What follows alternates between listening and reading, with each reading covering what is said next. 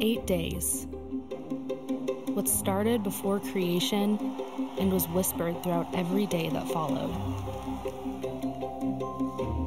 Thousands of years of prophecy and centuries of silence, all led to the birth of a king. For 33 years, he walked and talked and prayed and healed and showed us a perfect life of love. Willingly stepping into the greatest sacrifice of all. To bring us into a defining moment that would forever restore humanity.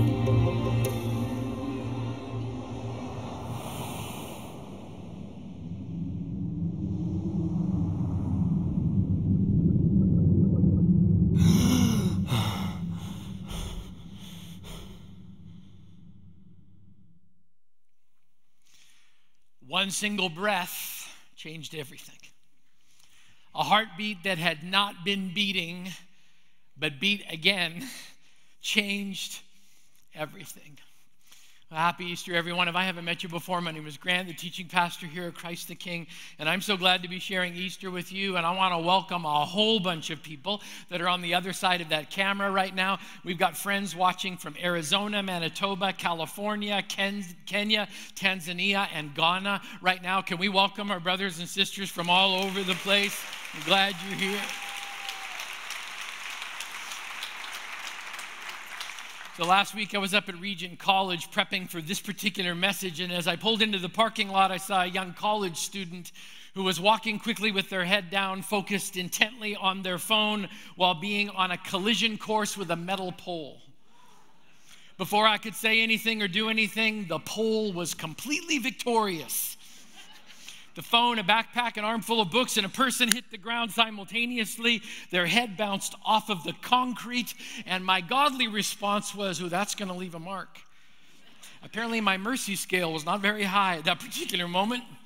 People began to move towards the student, but in a true display of human tenacity, he got up, gathered his things, rubbed his head, checked for blood, assured everyone he was going to be just fine, and kept on walking, looking at his phone. You know, I don't know if that young man has a scar, but he certainly could have. And he probably should have. We all have scars that when noticed become stories of resiliency and ultimately healing. For many Easters in a row here at Christ the King, we've shared stories of people who brought their past scars to Jesus, and we celebrated how God forgave their sin, transformed their lives, restored their broken dreams, and gave their scars meaning. This year, the story is not on the screens. It's actually sitting in the room with you right now.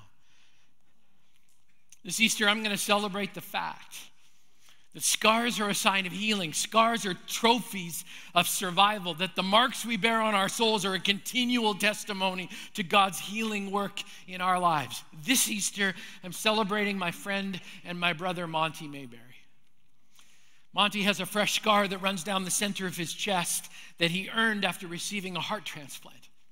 Monty's in our small group. We've been praying with him for years for God to give him a new heart, and this year, he got one.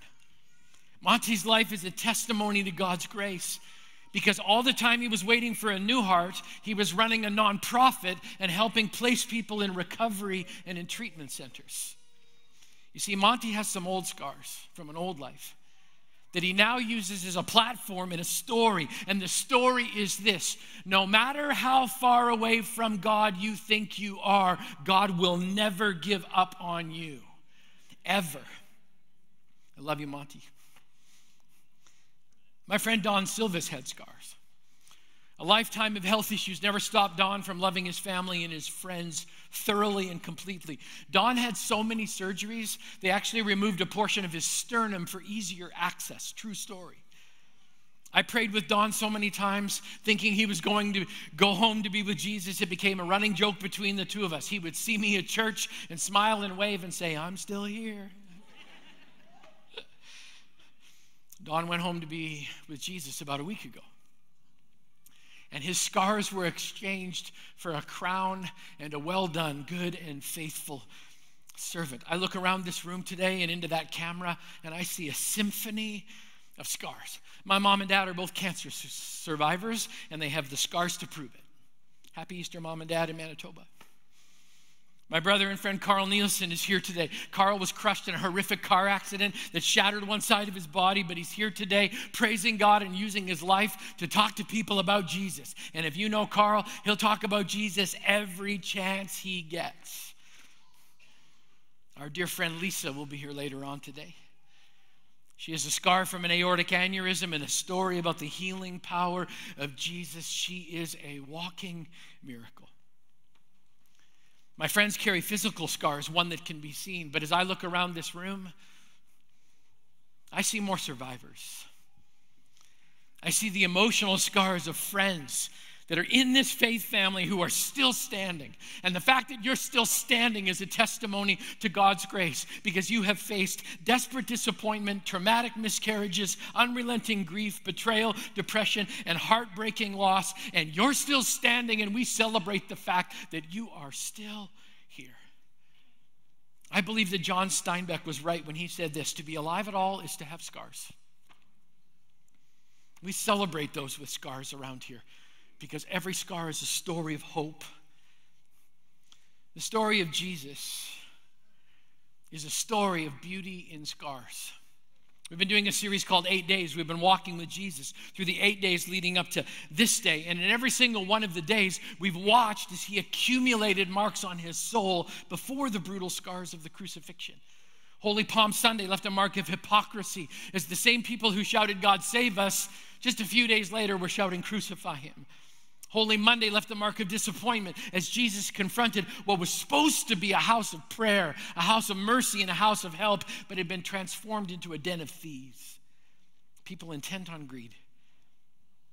Holy Tuesday left the mark of empty religion as Jesus acknowledged just how fake and fraudulent his people can sometimes be. Holy Wednesday left the mark of betrayal as one of his closest friends betrayed him for cash. Holy Thursday left the mark of agony as Jesus embraced the weight of our sin, knowing the cross was coming, and Good Friday left literal marks. Jesus was beaten, broken, and scourged beyond the point of human recognition, Scripture says, so that he could pay a price for our sin, a debt that we can't repay. Saturday left the mark of silence. On Saturday, it appeared that death and the devil had won.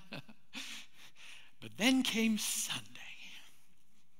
On Sunday, the marks, the wounds, and the pain were transformed into healing and power and life. The ladies who went to the grave, they thought they were going to be intermingling with death. They thought they were preparing the body of Jesus, which was lifeless. They thought they were preparing him for a tomb, and instead of finding death, something else happened. The Bible says after the Sabbath at dawn on the first day of the week, Mary Magdalene and the other Mary went to look at the tomb. It was a violent earthquake, for an angel of the Lord came down from heaven and, going to the tomb, rolled back the stone, sat on it. His appearance was like lightning. His clothes were white as snow. The guards were so afraid of him that they shook and became like dead men. The angel said to the women, "Don't be afraid, for I know you're looking for Jesus who was crucified. He is not here. He has risen just as he said. Come and see the place where he lay, and then quickly go and tell his disciples, he's risen from the dead and is going ahead of you into Galilee. There you will see him. Now I have told you." Now I have told you what? Jesus was dead, but now he's alive. I graduated from college with a Near Eastern ancient history major. I would love to spend this entire time dialoguing out for you the irrefutable evidence of the resurrection of Jesus. He was seen by his disciples and over 500 witnesses. He came to his people. He ate, he talked, he healed, he encouraged, and I'm sure mystified and shocked every person who witnessed his resurrection. I could spend hours laying out the veracity of the resurrection of Jesus and the legal testimony of martyrs who refused to recant the truth to the point of death that Jesus was alive. But I'm going to tell you, one of the greatest proofs of the resurrection existing right now is sitting in front of me. It's the presence of God's people over the centuries who continue to do the ministry of Jesus.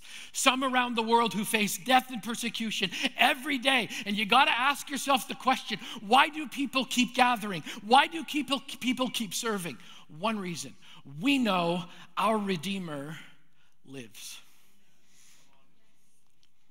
Let's talk about a moment when Jesus showed up after his resurrection. John chapter 20 says this, now Thomas, one of the 12, was not with the disciples when Jesus came. So the other disciples told him, we've seen the Lord, but he said to them, unless I see the nail marks in his hands and put my finger where the nails were and put my hand into his side, I will not believe. A week later, his disciples were in the house again, and Thomas was with them. Though the doors were locked, Jesus came and stood among them and said, peace be with you.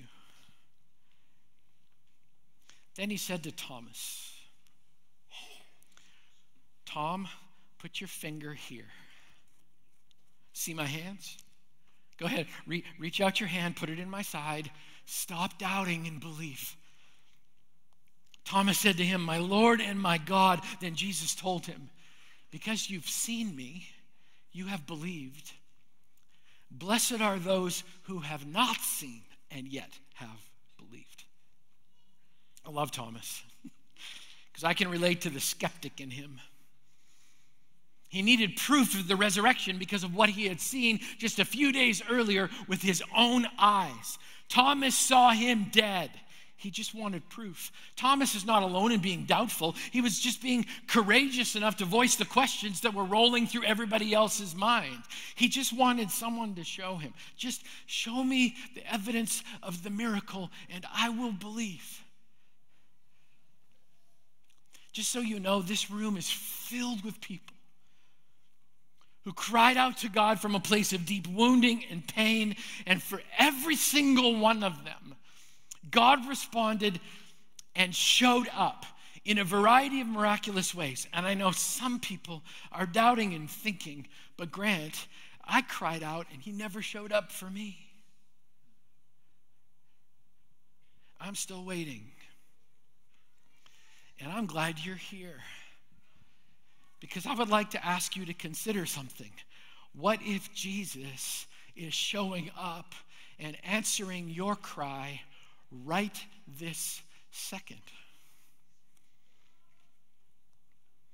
This part of the resurrection story touches me in the depth of my soul for one reason. Jesus showed up with his scars. When I first saw that reality in the story, I was confused. Why in the world would you want to hold on to your scars? I mean, if you were completely resurrected, wouldn't you want the body you died in to be completely made whole? Why in the world would Jesus not leave his scars in the grave? I believe there are 3 reasons. I'm sure there's more. Why Jesus kept his scars. Number 1, the scars of Jesus tell a story of understanding. Hebrews 2:17 says, for this reason, he had to be made like them, fully human in every way, in order that he might become a merciful and faithful high priest in service to God, and that he might make atonement for the sins of the people. Because he himself suffered when he was tempted, he's able to help those who are being tempted. I have scars. So do you. And Jesus understands the pain behind all of them. The Bible tells us Jesus understands betrayal, isolation, grief, temptation, pressure, and despair.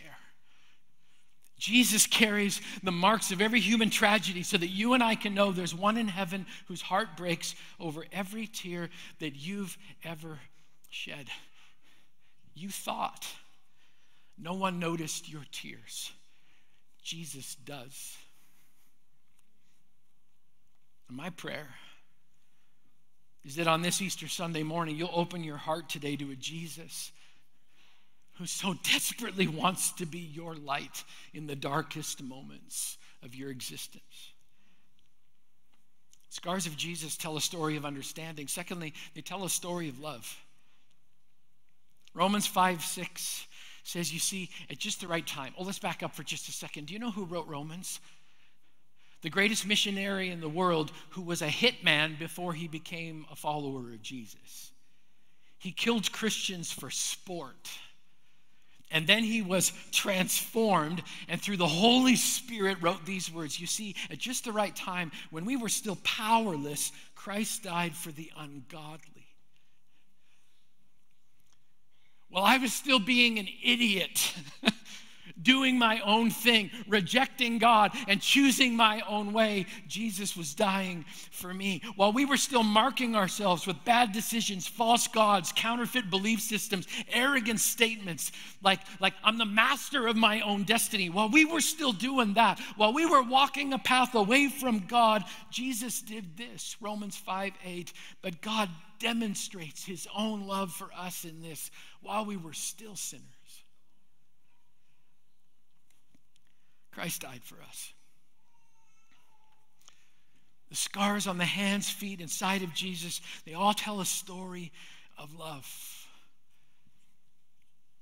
Listen to Luke chapter 24. This is the testimony of a medical doctor who took copious notes about the eyewitness accounts of the disciples.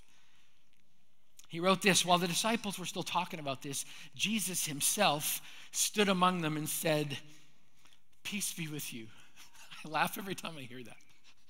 Do you think you'd experience peace if somebody who was dead suddenly showed up in front of you in the middle of your living room?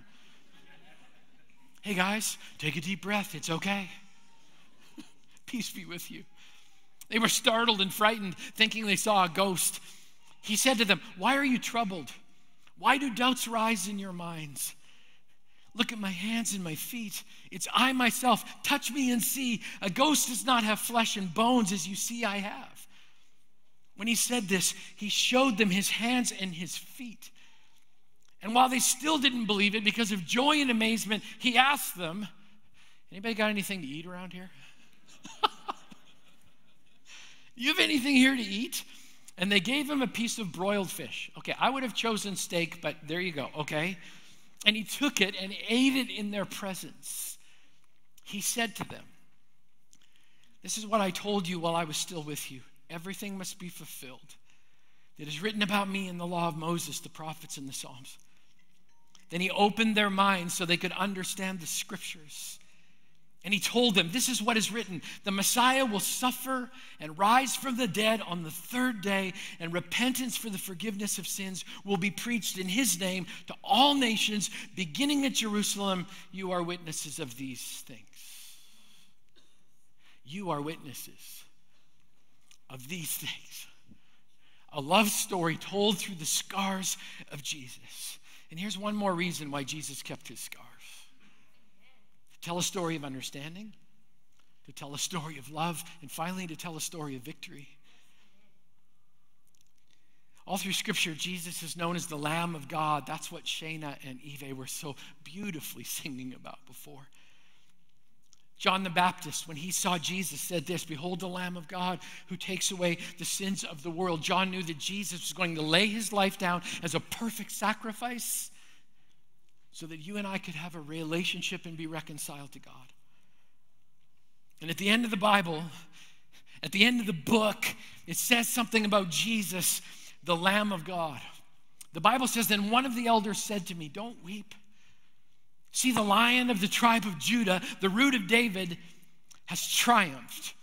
He's able to open the scroll and its 7 seals.' And then I saw a lamb," here it comes, "looking as if it had been slain."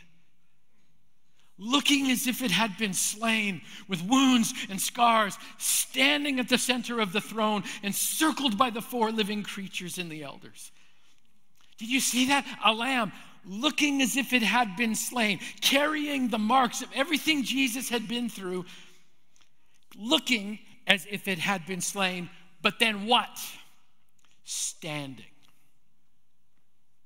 Standing in victory, not laying down in death. No, standing as the risen Savior, covered with scars that shout to me right now and to you right now, Jesus did it all for you. Jesus is saying that right now. He's right here. You may not be able to see them. I pray that you can sense them. The entire Trinity showed up for church this morning. It's a beautiful, glorious thing. And Jesus is saying to all of his children, to each of us, "I did all of this for you." So when I came to Jesus, I was marked with my own sin. I had walked my own direction, done my own thing. I was covered in wounds that I made myself. And in the years I've had walking with Jesus, he has healed and redefined every single scar. And I can tell you, he still has a lot of work to do on me. But his track record's outstanding. And he just keeps working away and working away. Every day that I walk with him, I continue to discover some amazing facts. He actually loves me. Not just all the good things, but everything about me. He speaks truth when I need to hear it. He calms my fears when I'm feeling them. He gives purpose to my pain. And he brings light into my darkest moments. I'm an eyewitness because I have personally experienced this reality. Jesus can heal your past and give you hope for the future. I so want that for you. I've lived parts of my life without Jesus. I now live all of my life with Jesus, and I will never go back. This was so empty. The wounds didn't make sense. The scars were always bleeding, but when Jesus steps in and begins to heal the memories and the pain, everything changes. Right now, this morning, Jesus wants to heal the scar of sin that runs across every single heart in this room. Jesus paid the price for all of my sin and your sin. And Scripture says, by his wounds, we are healed.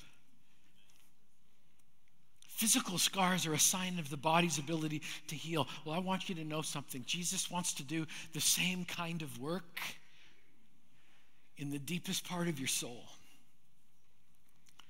Jesus wants to heal the wounds we can see and the ones that we can't. So I have a question for you today. On this Easter Sunday morning, will you accept the salvation that Jesus offers you? Would you give your life to the one who gave his life for you? Will you open your heart today and say, God, I'm sick and tired of carrying all of these wounds. I want to be healed. I'll tell you what, it's okay to have doubts. Thomas was one of the 12, and he had a hard time believing this. And he got to see Jesus with his own eyes. But do you remember what Jesus said to Thomas, his disciple? Blessed are those who see and believe, but even more blessed are those who believe but can't see. Here's what I know about the human condition, and it's because I experience it every single day. Most of us can only see the wounds of our own failures. We focus on them. We fixate on every bad decision we've ever made. We focus on our own broken lives, and then we buy a lie. We think all God can see is our broken past, our empty promises, and our bad decisions. That's not true. God sees so much more of you.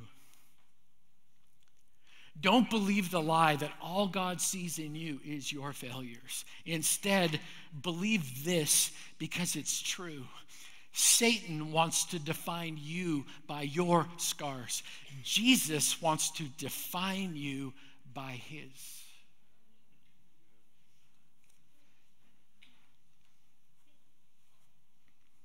Today, you can allow the scars of Jesus to be your salvation story. And I want to give you an opportunity to do exactly that.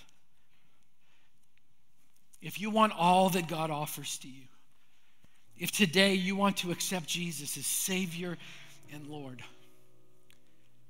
I want to invite you into this moment.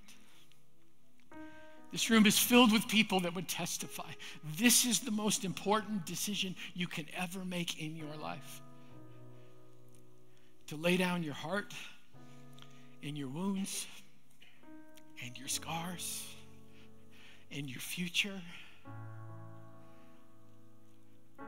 and to say, Jesus, I receive everything you have for me. I want to be in heaven someday singing holy to you. Today, if you'd like to lay down your scars at the feet of Jesus and receive all the love that his scars embody, you can. Right now. So we're going to pray together. In a moment, I'm going to ask you to bow your head and close your eyes. The only reason we do that is so we can focus, okay? It's easy to be distracted in our world. But today, if you want the wounds to be healed, in the powerful name of Jesus, if you want to give your life fully and completely to him, I'm going to ask you to pray this prayer with me right now in the depth of your soul. It's okay to have doubts. Just believe. Would you pray with me?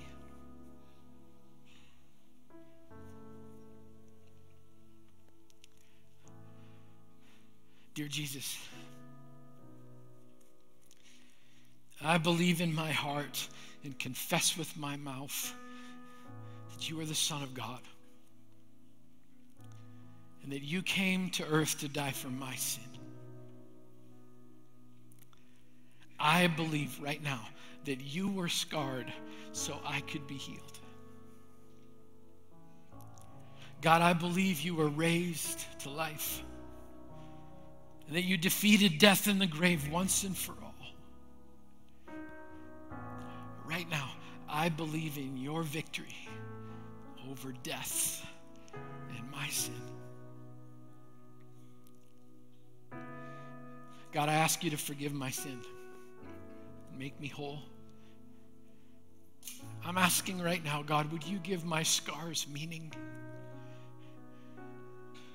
Lord, I'm asking you right now to be the Lord and the leader of my life. God, I want to give my life to you because you gave your life for me. God, lead me and use me to point more people towards you. I ask for your healing right now. In Jesus' name. In Jesus' name. With every head bowed and every eye closed on this Easter, if you prayed that prayer, once again, you made the most important decision of your life. Surrendering to Jesus takes courage.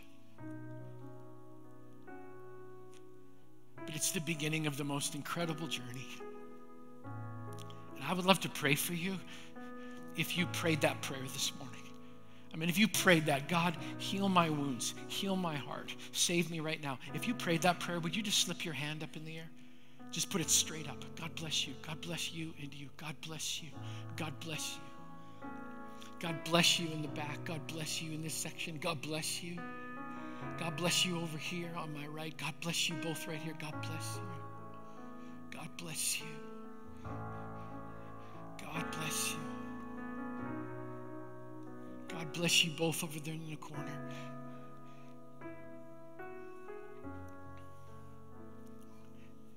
Jesus, thank you. Thank you for saving me.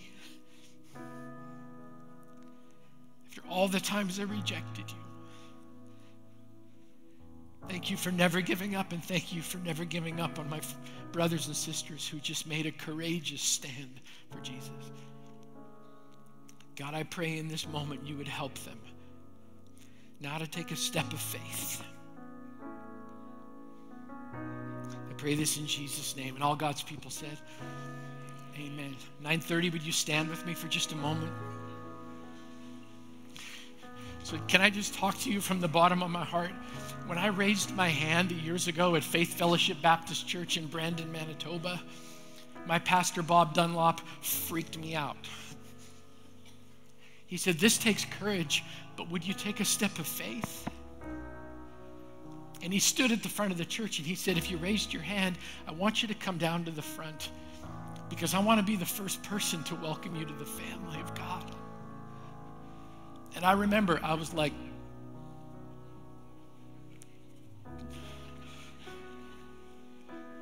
I will never regret stepping out for Jesus because Jesus stepped out for me. So we don't do bait and switch around here. We don't fool people. I'm going to tell you exactly what's going to happen. If you raised your hand, I'm going to ask you in just a moment to step out of your seat and come to the front. And here's what's going to happen. I'm going to come right down here. I'm going to get off this platform. I don't like platforms anyway. And I'm going to stand here, and I'd love to be the first person to shake your hand and welcome you to the family of God.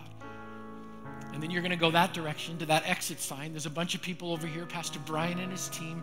Here's what we're going to do. We're going to take 15 minutes of your Easter. We'd like to get to know your story. Your name actually matters to us. We want to connect with you. We want to pray with you. We want to give you a Bible. That's it. This is my promise. No one will do anything weird. We promise we won't. Can I tell you something about this church family? It's a little messy. We can be pretty messed up. But we have a Savior who changes everything. So if you raise your hand, I'm going to ask you to be courageous. If you have a child who raised their hand, you can come with them. If you came here with somebody, they can come with you. But we really want to connect with you. So I'm going to come stand right down here. And if you raised your hand, would you meet me right down here right now? Come right this direction. Just start stepping out and keep coming.